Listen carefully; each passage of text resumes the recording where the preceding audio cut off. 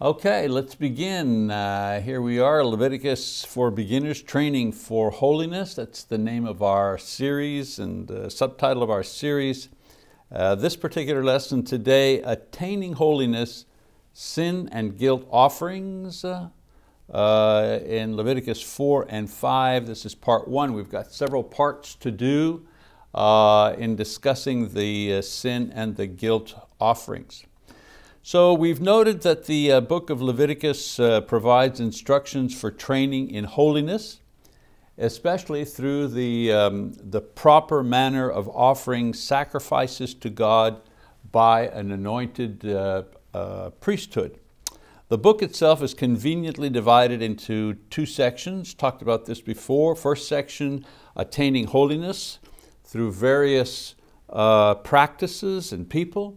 And then the second part, practicing holiness by maintaining one's religious obligations. Now the reason for all of this was that if Israel was to be the exclusive people belonging to a holy God, well, they themselves had to be a holy people.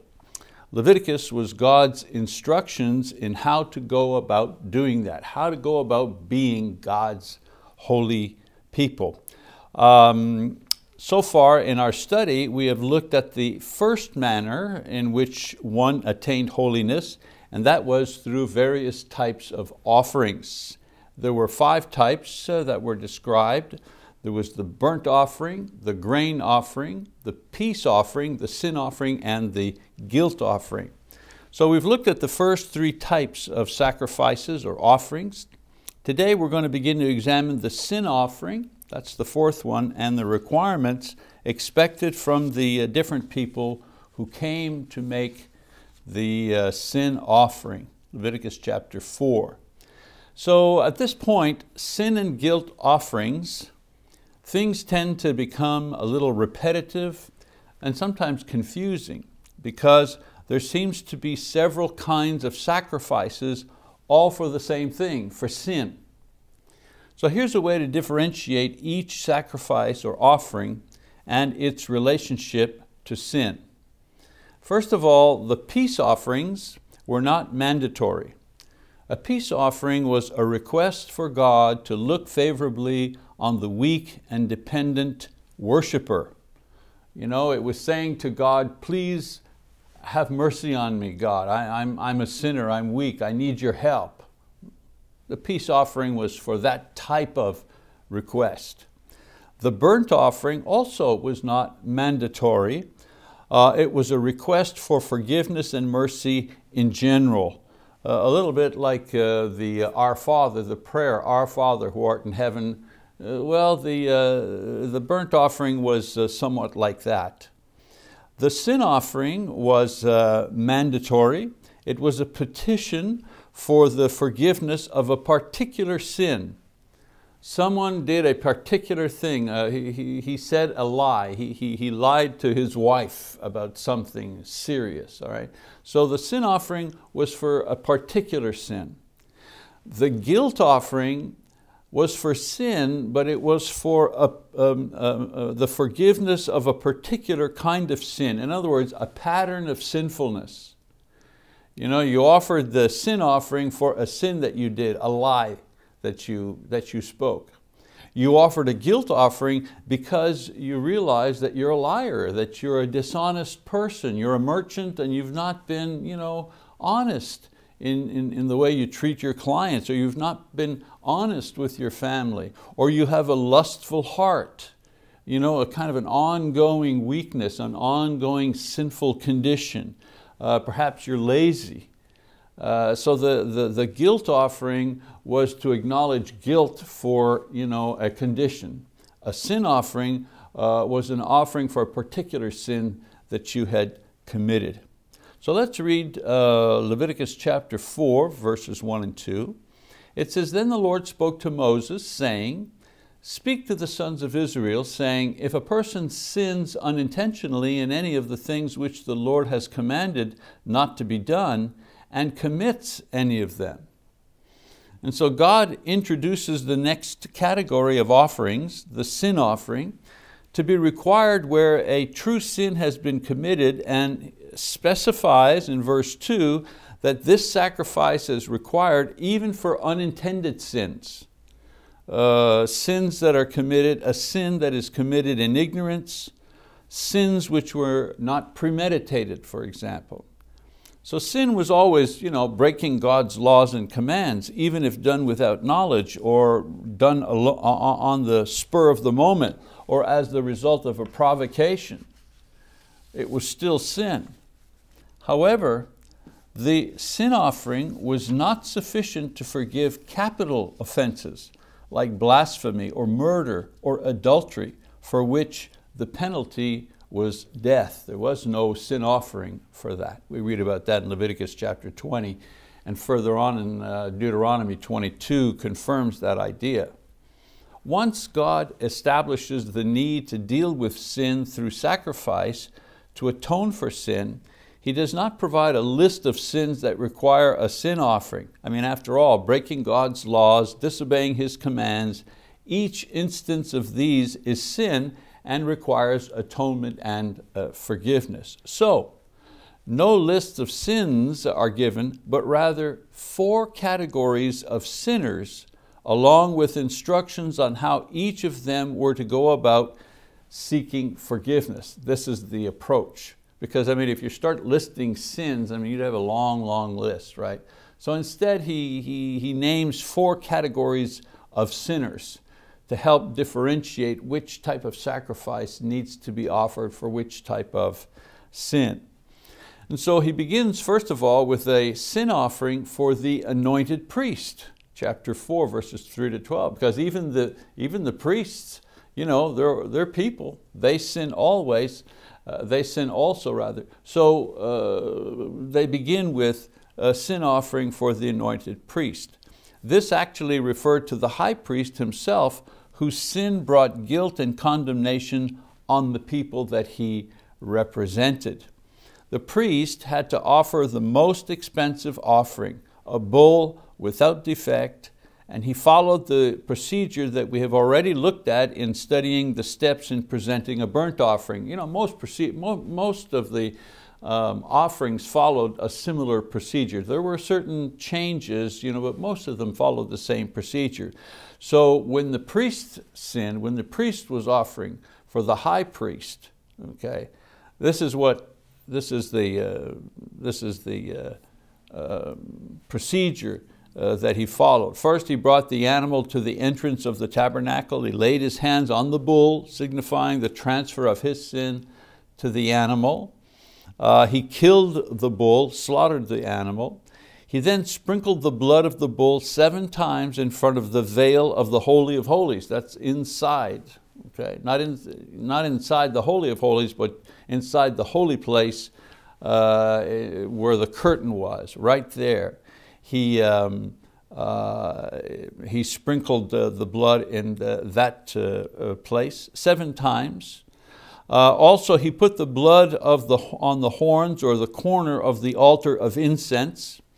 He poured the rest of the blood out at the base of the altar of burnt offerings, which was in the courtyard. So the bull was slain, the blood was taken inside the holy place, offered in front of the veil that separated the holy place from the Holy of Holies, also on the 4 corners of the altar of incense, which was in front of the veil. And then he went back outside and he poured the blood in front of the altar of burnt offerings.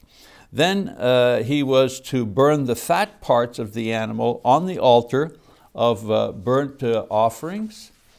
And unlike other burnt offerings where the other edible parts of the animal were left on the altar of burnt offerings, for the priest's sin, for his offering, only the fat parts were burned on the altar. The hide, the head, the flesh, the legs, the entrails, the refuse were all taken to a ceremonially clean place outside the tabernacle complex and burned to ashes. The idea here was that the priest would not profit in any way. In other words, he wouldn't keep the hide or he wouldn't eat any of the flesh from the offering of the animal for his sin. the symbolism of the sin offering for the high priest. The laying on of hands, of course, transferred the sin to the animal. It identified with the doomed animal as the doomed sinner. The death of the animal represented death of the sinner whose sin is not forgiven. The sprinkling of the blood was an appeal to God to accept the sacrifice for sin. And then the burning of the animal outside the camp signified that the sin had been removed from the priest as well as from the people. All right, sin offering so that was the sin offering for the high priest. Next is the sin offering for the congregation. In Leviticus chapter 4, verses 13 and 14, we read about the sin offering for the congregation. It says the following: "Now, if the whole congregation of Israel commits error, and the matter escapes the notice of the assembly, and they commit any of the things which the Lord has commanded not to be done, and they become guilty, when the sin which they have committed becomes known, then the assembly shall offer a bull of the herd for a sin offering, and bring it before the tent of meeting." So there would be times when the nation as a whole would disobey God's command. Falling into idolatry, for example. There is something where the whole community would be guilty. Or perhaps they failed to carry out their duties. They neglected a Sabbath worship or other necessities of their religion. In cases like this, God would raise up a prophet or a leader to exhort the people, and part of the repentance process would be to offer a sin offering on behalf of the nation. The leaders would bring a bull to the entrance of the tabernacle, and the same procedure would be followed as the sin offering for the priests. They'd kill the bull, they'd sprinkle the blood, they'd bring the rest of it outside of the camp, same procedure. All right, let's talk about a sin offering this time for a leader of the people. Leviticus 4, 22 and 3, it says, "When a leader sins and unintentionally does any one of all the things which the Lord his God has commanded not to be done, and he becomes guilty, if his sin which he has committed is made known to him, he shall bring for his offering a goat, a male without defect." So the value of the animal sacrificed correlated to the ability of the one offering the sacrifice to provide, as well as the impact of the sin on the nation. The higher up you were, the worse your sin was, and the more it impacted the community, the more expensive the offering. All right, so we started with the high priest, who's at the top, and then the people as a whole, and now a leader of the people. So individual leaders were important. That's why they would bring a male goat without defect, but their influence not equal to the nation itself as a whole, or the high priest for that matter. The offering of the animal was similar to the previous examples, except for the following. First of all, no blood was taken inside the holy place when they made this particular sacrifice. And both the fat parts and the remaining parts were put on the altar of burnt offering. Nothing was taken outside the camp. Everything was burnt on the altar. This suggests that the priest could eat the parts of the animal placed on the altar of a burnt offering. Then there's the same list that we're working our way down the same list. This time, sin offering, not for the priests or congregation or leader, but for the common people in Leviticus chapter 4. Let's read those verses. Verse 27, it says, "Now if any one of the common people sins unintentionally in doing any of the things which the Lord has commanded not to be done, and becomes guilty, if his sin which he has committed is made known to him, then he shall bring for his offering a goat, a female, without defect, for his sin which he has committed." And in verse 32 it says, "But if he brings a lamb as his offering for a sin offering, he shall bring it a female without defect." So the common people, not a priest, not a leader, who repented of their sin, had a choice of bringing either a female goat or a female lamb without defect as a sin offering. These were less expensive to obtain than a male goat or a male lamb. This animal, as I said, was less expensive, well, less expensive than bulls or goats that were required from priests and leaders. The offering for this person followed the same procedure as the male goats, where the entire animal was placed on the altar of burnt offering, thus allowing the priests to eat part of the animal. In Leviticus chapter 4, verse 31b, it says, "Thus the priest shall make atonement for him, and he will be forgiven." So even this more modest offering, a female lamb for example, if it was done according to God's instructions, it produced a pleasing sacrifice to the Lord, which resulted in atonement for the sin, and of course, the important thing, forgiveness for the sinner. Leviticus chapter 5, we need to continue reading verses 1 to 6. It says, "Now if a person sins after he hears a public adjuration to testify when he is a witness, whether he has seen or otherwise known, if he does not tell it, then he will bear his guilt.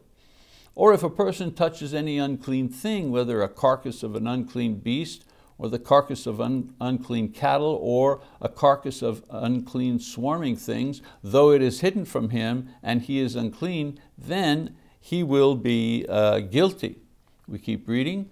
"Or if he touches human uncleanness of whatever sort his uncleanness may be, with which he becomes unclean, and it is hidden from him, and then he comes to know it, he will be guilty. Or if a person swears thoughtlessly with his lips to do evil or to do good, in whatever manner a man may speak thoughtlessly with an oath, and it is hidden from him, and then he comes to know it, he will be guilty in one of these. So it shall be, when he becomes guilty in one of these, that he shall confess that in which he has sinned. He shall also bring his guilt offering to the Lord for his sin which he has committed, a female from the flock, a lamb or a goat as a sin offering, so the priest shall make atonement on his behalf for his sin." All right, so this section that we read here elaborates on the kinds of sins that required a sin offering. 3 examples are given. First of all, someone fails to act as a witness. In other words, someone fails to speak up when they know the truth of a matter which is being judged, and witnesses are sought. No matter how they acquire the information, if they refuse, if they neglect or forget to come forward, they're guilty of sin.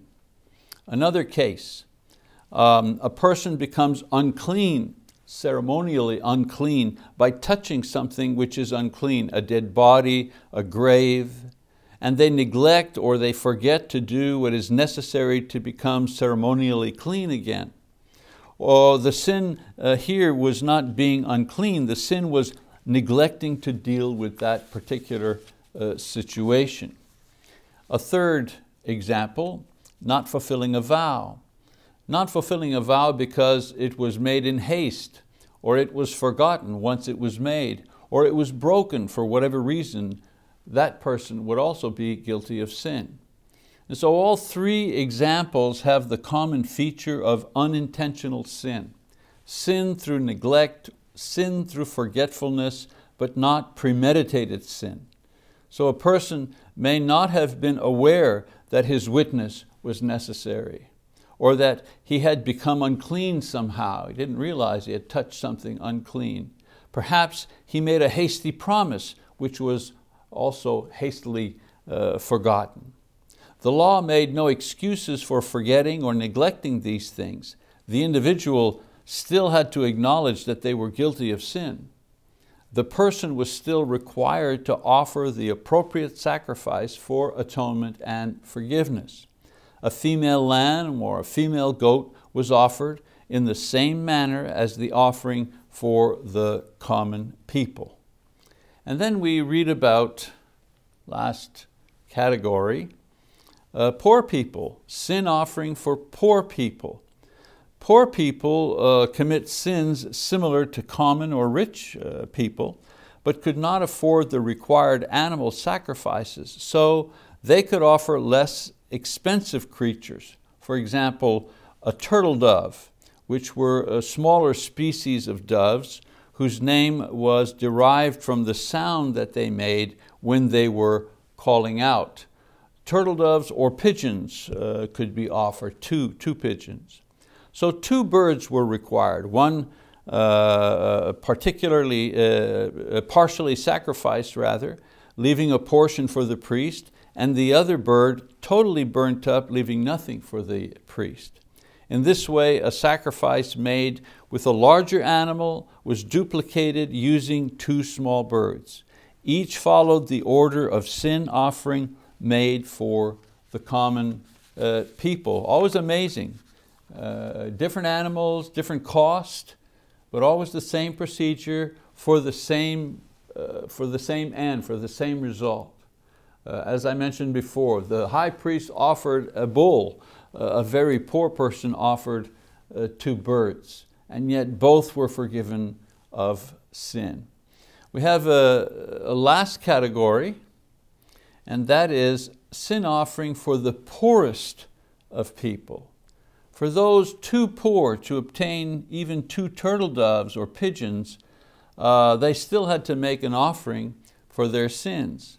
For this group, God permitted them to offer fine flour made from barley grain, 1/10 of an ephah, which was about 6 pounds of flour. No oil, no frankincense was added, since this was an offering for sin. Not a grain offering for peace or thanksgiving. And so a handful was thrown on the altar with other sacrifices burning there. That was called a memorial offering. The rest of the flour was kept by the priest for his use. We read in Leviticus 5:13, it says, "So the priest shall make atonement for him concerning his sin which he has committed from one of these, and it'll be forgiven him. Then the rest shall become the priest's, like the grain offering." Again, note that when done properly, the same result of atonement and forgiveness for the sinner was achieved, even only just a handful of fine flour. So whether it was a 1,000-pound bull, ox without blemish, or a handful of baking flour, when it was offered by a repentant heart, according to God's command, atonement for sin was made, and forgiveness for the sinner was the final result. So we've reviewed the 6 different groups of people who would offer sin offerings said to be required as a pattern to God for a particular sin. We noted that the type and manner of sin offering differed based on the category of the person offering the sacrifices. What you offered was based on who you were, for example, whether you were a priest or a leader, the common person, a poor person, or even the poorest of people. Those were the categories that we looked at, and the nation, of course. In the end, if we go over to the New Testament, in the end, Paul's statement in Romans 3, verse 23, "For all have sinned and fallen short of the glory of God," describes the situation quite clearly. Everybody sins. Everybody sins and falls short of the glory of God. Even the high priest down to the poorest person is guilty of sin and needs a sacrifice to atone for his sin and obtain forgiveness. So this elaborate, complex, and cumbersome system was only a preview of what was to come, a way that would accomplish the same results, atonement and forgiveness, but accomplish it in a much more dynamic way and for a greater number of disparate people, not just for a single nation. In our next lesson, we'll examine the 4th type of offering made for sin, and that is the guilt offering. As we close out this lesson, I'd like to make a few observations about the sin offering. First, the sin offering was a new development in the religion of Israel. It was introduced in Exodus chapter 29, verses 14 and 36, also in chapter 30, verse 10. Prior to this, the burnt offering was used for sins. For example, Job made a burnt offering in case his children may have sinned and cursed God in their hearts. Job chapter 1, verse 5. The burnt offering was an ancient practice that was used for thanks, like in the case of Cain and Abel, and it was used for other communication with God. Abraham, for example, made a burnt offering, Genesis 22. Now that God's laws were codified, the 10 Commandments, the book of the law was given, and a formal place and method of worship was also given, as well as a distinct and clearer instruction was needed not only to determine what sin was, but a distinct way was necessary for the people to deal with corporate and personal sin. And so God calls upon the people to be holy as He is, and He gives them a law which will reveal their sins and unholy practices and behavior. You can't be holy unless you know what not being holy is. In order to know what holy is, you have to know what unholy is. And so God gives more information about that to Moses in order to pass on to the people. So God calls upon the people to be holy as He is, and then gives them the law which will reveal their sins and unholy practices and behavior. There needed to be a way for them to unburden themselves of the sure guilt and personal suffering that this knowledge would bring. It's not enough to just give the law and to demonstrate what your sins were. That would have been terrible if that's the only thing God gave the Israelites, because they would be aware of sin and it would just continue to pile on and pile on. And they would be carrying a burden of guilt and fear. But God provided the sin and guilt offering system as a temporary way to deal with sin, atonement and forgiveness by the sacrificial system, until He brought about the final solution through Jesus Christ. And so this system that we're studying and that we're looking at was only a temporary system. It went on for a long, long time, for centuries. But it was only a temporary system. It was only a preview of what was to come. Another observation, no excuses and no exceptions. When it came to sin, there were no excuses. Whether the sin was done knowingly or by mistake or through negligence or forgetfulness, when a sin occurred privately or nationally, it had to be atoned for and it had to be forgiven. The one who presented a sin offering did so by first acknowledging responsibility for the sin. Nothing has changed, the same today.